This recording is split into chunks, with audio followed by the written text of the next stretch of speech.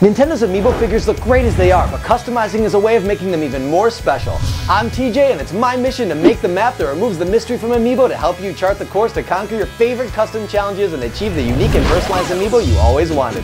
Let me make the mistake so you don't have to. Adventure time! I'm bored already. That's me, TJ, and Dark TJ. They'll be popping up from time to time to offer some tips, tricks, and helpful hints. Don't listen to anything this guy has to say. He has no idea what he's doing. Or not so helpful. It's dangerous to go alone, so come with us and we'll conquer this custom together. Welcome to Custom Conquest.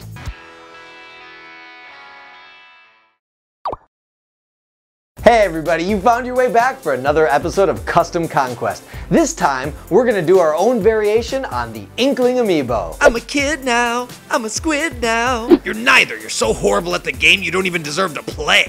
That's kinda true. We're gonna take those really cool amiibo from Splatoon and we're gonna do our own Smash variety of them. For me, the Inklings not appearing as a playable character was kind of a surprise because the game was such a breakout hit for Nintendo. But what they did do is they gave us these pretty refined looking Mii costumes that can be applied to the Mii Gunner. So we are going to do a custom of the Mii Gunner base, and we're gonna combine pretty much unaltered the Splatoon Inkling Boy and Inkling Girl to those bases. You're gonna need very little, it's a custom that anybody can do, and then you're going to be able to have your very own Splatoon amiibo character in Smash.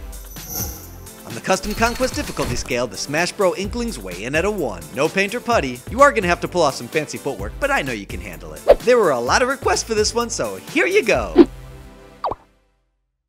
Let's break down the components, which includes the figures, pieces, and parts.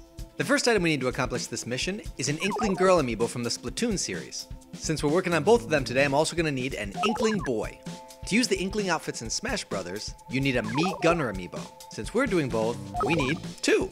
Now for the equipment, tools, and supplies. I do highly recommend a pair of rounded needle nose pliers. They were a big help for me on this. And if you're going to follow my method, you're going to need a couple paper clips and some super glue.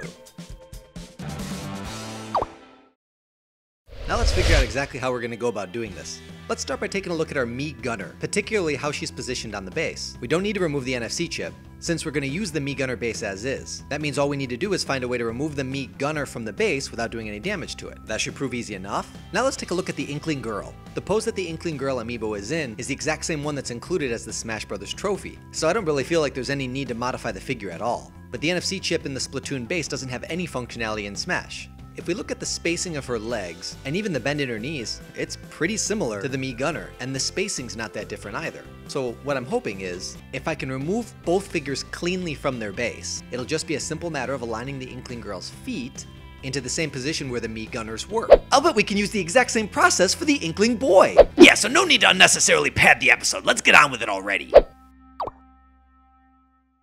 Okay, so we got 4 figures here that we want to remove from the base. And the best method I found for this is just to drop the figure straight into some boiling water. You guys have asked me a lot of questions about how I protect the NFC chip, but there's really no trick to it. The temperature at which water boils is not hot enough to do any damage to your NFC chip when it's housed in the base. There have been times where some water has leaked in, but out of literally dozens of boiled and baked amiibo, I've yet to encounter even one example where the NFC chip was compromised in any way. Let them sit there for 30 seconds to a minute. They're really rubbery when you first remove them, and this is a fleeting period of time. They don't stay like this, so you definitely want to work fast and handle your business before they cool down. I'm going to use the rounded tip needle nose pliers because it really allows me to concentrate my force into the exact area that I want, and in this case pulling them out was no problem. Repeat the process for all 4 figures till you have 4 separate figures and 4 separate bases. Now as I test aligning the feet, I can see that they're close but not quite exact. So there are going to need to be some modifications made. Since I can't move the holes in the base, I'm going to move the way that the shoes align to them. For the back leg, I'm just going to trim down the support post just enough to provide a snug fit into the base. For the front leg, I decided the best way to ensure a perfect fit for my support posts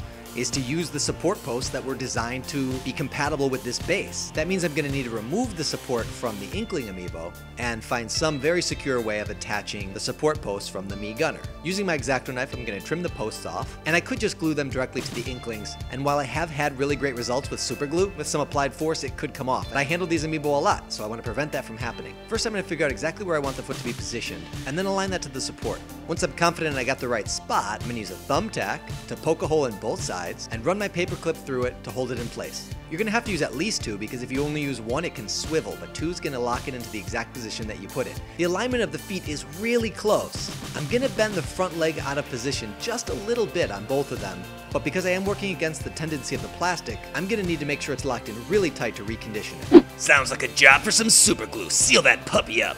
So after a relatively pain-free process, now we have Inkling amiibo to settle it in Smash!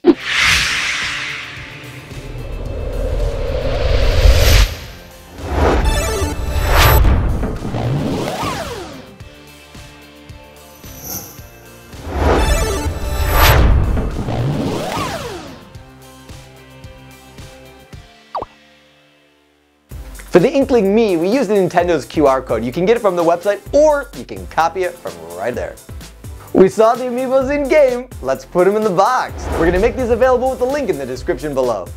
Now let's take a look at your customs.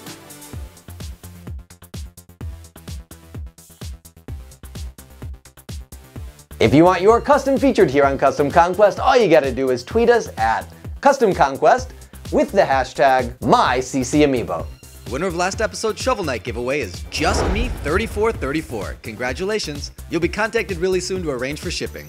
We've got another giveaway coming your way from Amiibo News' very own Amiibo Jason and Happily Candied, Resetti from the Animal Crossing series. And if you're looking for some inspiration, check out this amazing custom job by artist Trevor Nickel. That's spot on! Get a good look, Nintendo. He fixed it for you. This is what Resetti's supposed to look like, not that imposter. So I might not be that good at Splatoon, I'll admit it. Horrible. But now I can take my super cool, So bad, custom the Inkling worst. Smash Brothers amiibo and settle it in Smash. Come to think of it, you're not that good at Smash either. The amiibo do all the work. We'll see you next time. Thanks for playing! Dark side out.